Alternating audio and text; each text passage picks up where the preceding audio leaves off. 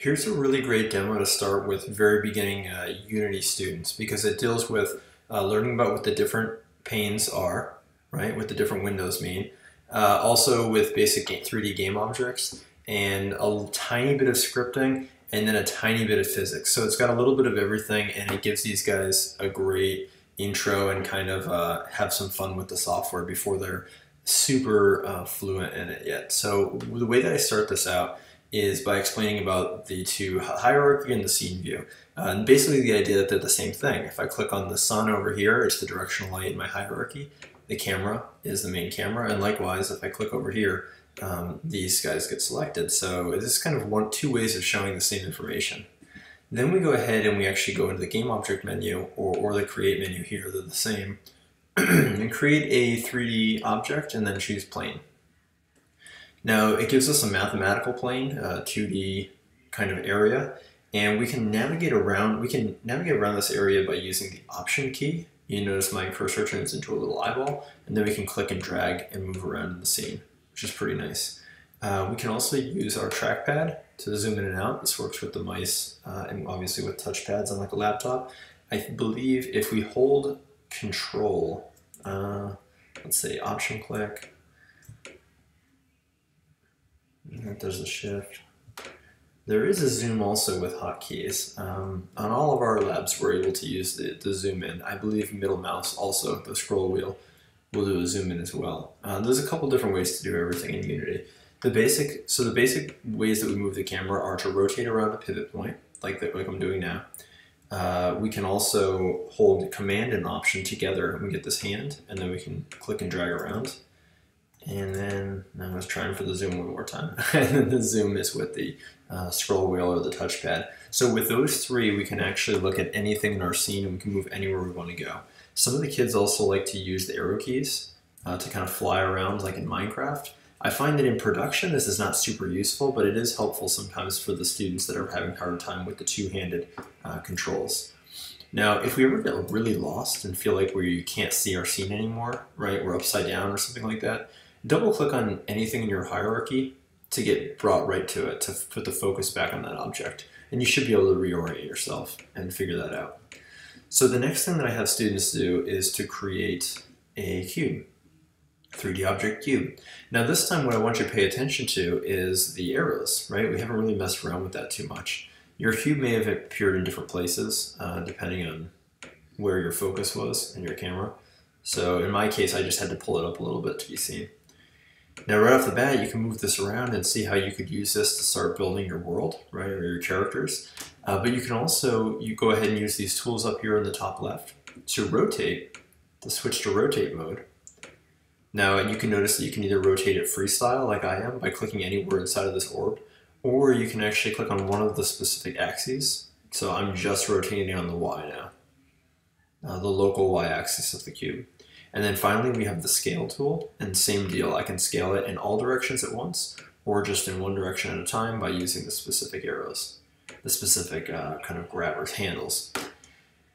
Now, if I want to reset this, I'm going to have to introduce another window over here in Unity called the inspector window. If we've been paying attention, our inspector window has been showing us our position, rotation, and scale broken down into X, Y, and Z axes. If we ever want to reset this, you can use the cogwheel to reset any of the individual components, for instance, position, or just a full game object reset, or component reset, I should say, that puts it back at 0, 0, 0, 0, 0, 0, 1, 1, 1 for the scale.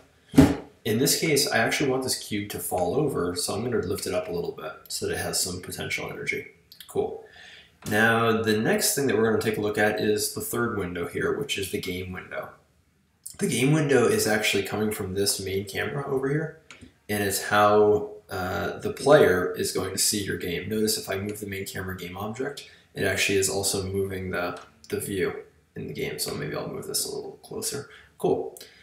Now, if I click play, I turn on Unity's game engine and actually start simulating the game. I'm actually playing right now. There's just no controls. There's nothing very interesting happening. So what I need to do is add a new component to this cube in order to make it fall. And the name of this component is a rigid body. If I go into physics, rigid body, this has now entered this cube into Unity's physics engine. And When I play, we'll get a little bit of a simulation there. So it's falling down now. Now gravity affects it. And notice I can even still move it in the scene view even while it's playing.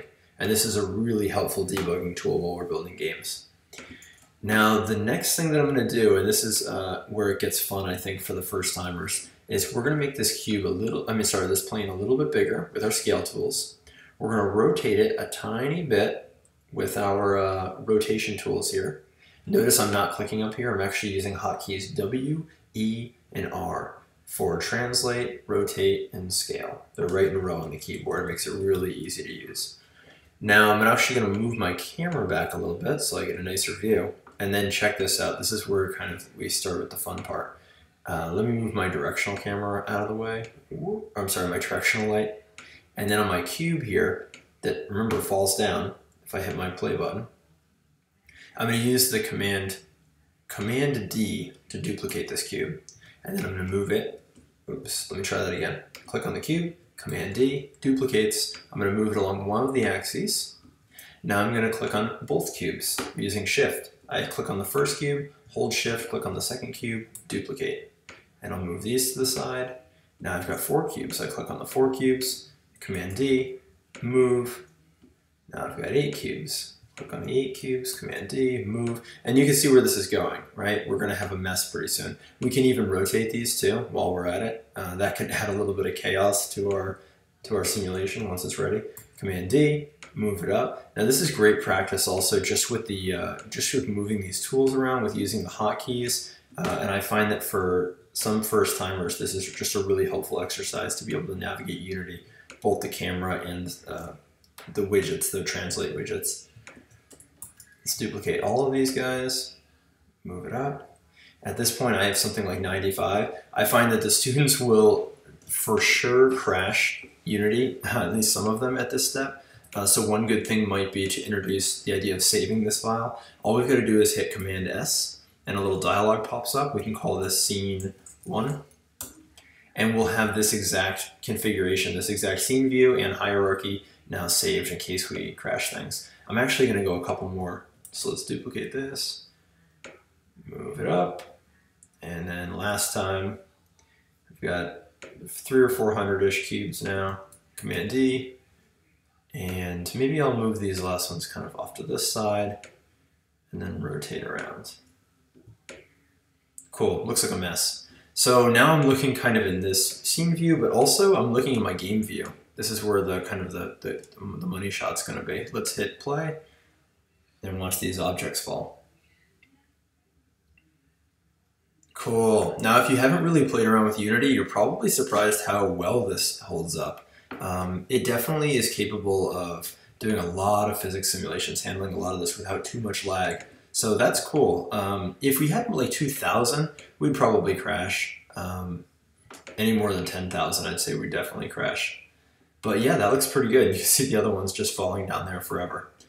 Now, the very last thing that I want to add to this tutorial is the idea that, again, this is all still live. So if I were to click on the plane here, I can actually drag this down and sort of get some extra solves and see how that would work. I can rotate, throw things around. I think the kids are going to have a lot of fun with this. It's a great introduction to Unity.